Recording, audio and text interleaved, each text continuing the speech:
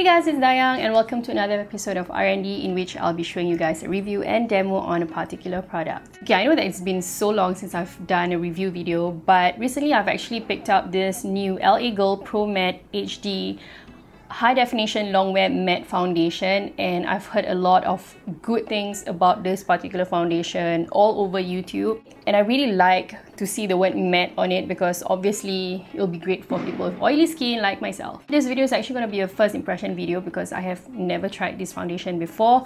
It's just that when I got it, I just tried to swatch it at the back of my hand to see if the color matches me at this point of time. Just to tell you guys, right now this is actually not really my real skin tone because I've just gotten back from a school camp like a couple of weeks ago and I got really tan.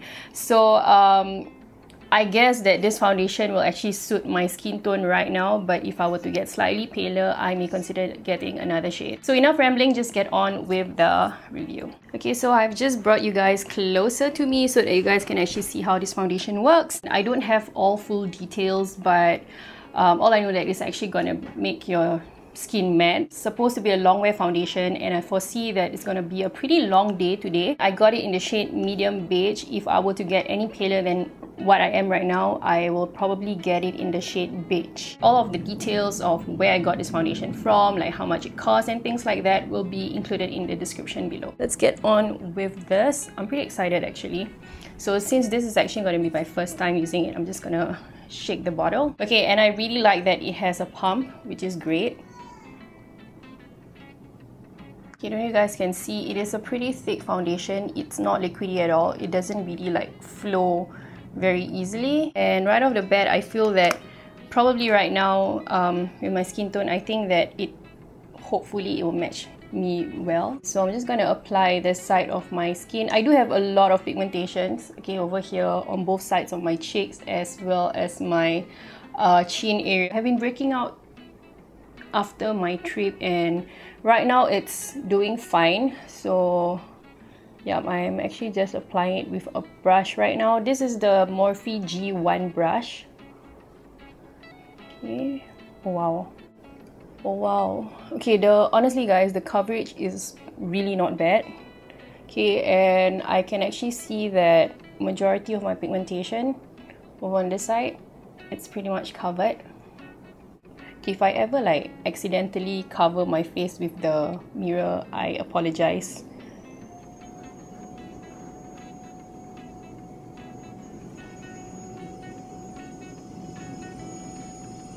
Yep, and in case if you hear the vacuum, that's my mom downstairs. She's vacuuming the house right now and I'm getting ready. I'm supposed to get ready for like what is it called? I have a makeup assignment after this actually. Yeah, so I'm just gonna get ready and I thought that, hey, why not just do a first impression since I've never tried this foundation before. Oh my god, I love it guys. Oh, I forgot to tell you that prior to this, I have actually primed my face using my favorite Makeup Forever Step 1 Skin Equalizer Base Mattifying Primer.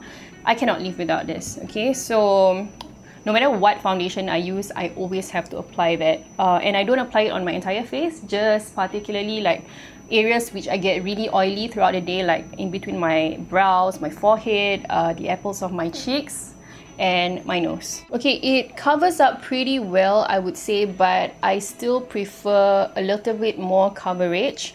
I'm not gonna like put on more because it's just not my style to apply too much foundation or just apply a second layer of foundation. I just don't like that.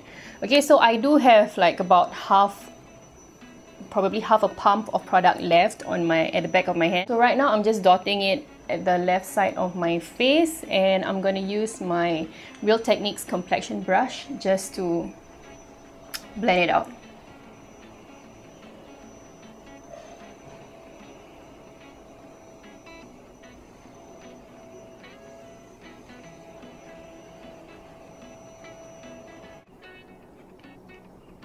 Okay, I guess judging from how it looks right now, if for example you have a lot of blemishes like myself, I wouldn't really recommend using a sponge unless if you want a very natural coverage, because I feel that it's not covering as much as when I use a brush.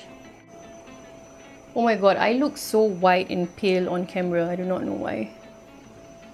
but I think it's because of the lighting and all. Probably there's like a flashback or something. Okay.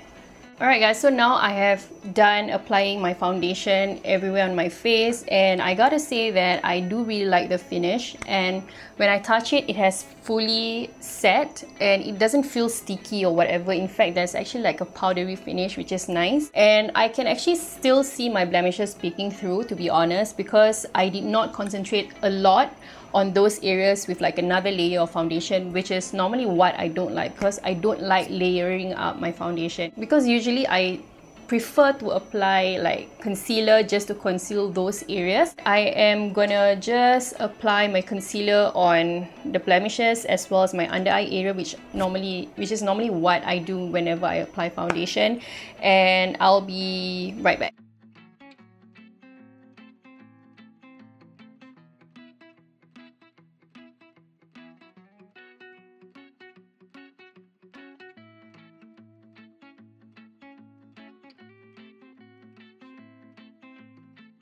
So now I'm done with applying concealer, as well as I've already set my under eye concealer using my Kat Von D, what do you call this? Kat Von D transparent setting powder. And right now I will still set my face with the Rimmel Stay Matte powder, which is in transparent. And this is normally what I do because I have to set my foundation, because if not, that's not me.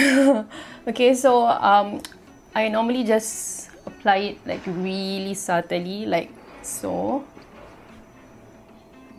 And this is just because I love matte face, and also because of the fact that I have very oily skin. So yep. Okay, so now I'm done. It seems that the color and the shade of the foundation actually matches me pretty well right now. The time now is 12:07. I'll quickly just finish off with the rest of my makeup, get my hair done, and I'll be okay guys, so now I'm done with getting ready, my hair, and I got a full makeup on, and I gotta say, wait, where's my mirror? Okay, and I gotta say that I really like how the makeup looks on me right now. I'll just bring you guys closer. Okay, so far the foundation is looking quite nice, I would say. Okay, and then there you go.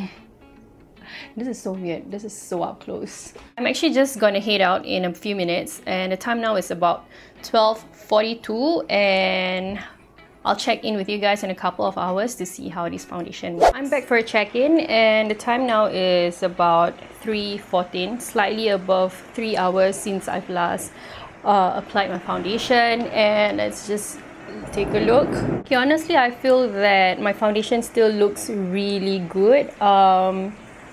Over on this side particularly, and in between my brows, actually not really very much on this side, it's this side especially. I'm not sure whether you guys can actually see on camera. Slightly shiny over on this side as well as here, but it's nothing too crazy. I'm still okay with it, but usually at a 3-hour mark, whenever I apply foundation, I would have already touched up by now. Looking at my nose, it is slightly blotchy, but I'm not sure whether it's because of the foundation or it's probably because of my contour. I'm not sure. But then again, since it has already been 3 hours and I have, oh my god, I was sweating a lot guys just now because I was actually doing someone's makeup. And the weather today, not only it's warm, it's really humid as well. So I was sweating like crazy, and plus the top that I'm wearing right now, the material itself is pretty thick. I have no idea why I'm actually wearing it. So I'm just blotting my face using Soap & Glory's one heck of a blot powder. Yep, so I'm just gonna blot my face just to mattify it a little bit. Yeah, and that's great. Looks okay. My nose is still a little blotchy, but it's fine. I'm just gonna change, wear something else, because I'm actually gonna attend Fariza's graduation after this. So I'll check in at the end of the night. So the time now is 10:21, which means it has been slightly above 10 hours since I've had this foundation on. So let's take a look at the condition of my face right now. Holy crap, I look like a grease ball. Oh my god.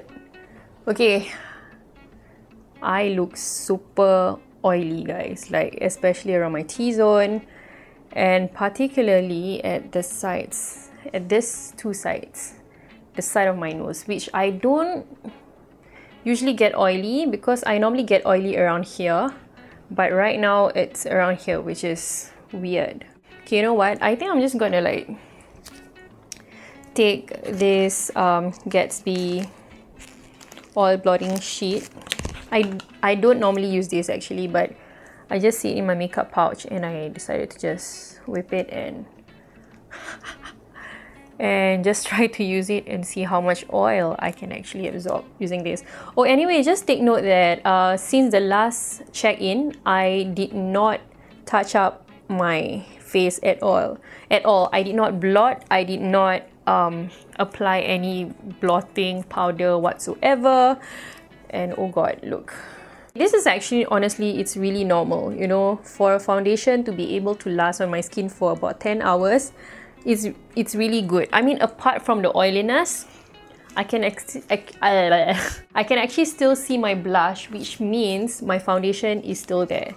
And I don't normally blot my face using a blotting powder. I normally just use a tissue, and I'm just gonna do just that right now. Okay, this is normally what I do whenever I want to blot any excess oil. A lot of people tell me not to do this, but I don't care. This is what I normally do and it works on my skin the best. Much better. Okay, it looks okay, guys. Honestly, without the oil, my foundation still looks fresh, and I'm not kidding. I don't know whether the camera is actually picking it up, but yep. Okay, on my nose there's still some blotchiness from the check-in the other time, or earlier today. I guess it's probably because of my contour or maybe my highlighter, I'm not sure. Okay, so what if I were to blot my skin using the same powder which I used just now? It still looks really, really good. Really, I mean, apart from the oil just now, my foundation still looks really, really, really good. Wow, I love it. I love the foundation. I love it. All in all, I feel that I really, really like this foundation a lot. And I gotta say that the thing that I really like about this foundation is that it does not oxidize on me, which is amazing because normally foundations usually just oxidize on me, and that is annoying. I gotta say that I am very, very impressed with this L Eagle Pro Matte. But having said that, this is just a first impression video. This is just a first impression. It's based on my first time using it, so I'm just gonna continue to use it for the rest of the week or probably months, and I foresee that I will like this foundation.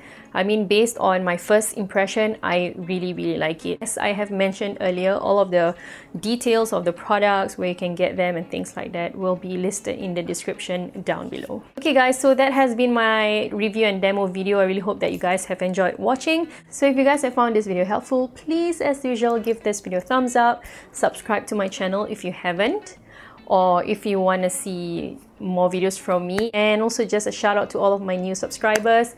I hope I can still continue to upload every Thursdays. There has been like comments telling me that you guys miss my videos. I am so sorry, but yeah, I just didn't really have the motivation to film. But when I do, like today, I will film a video for you guys. So till then, I'll catch you guys in my next video.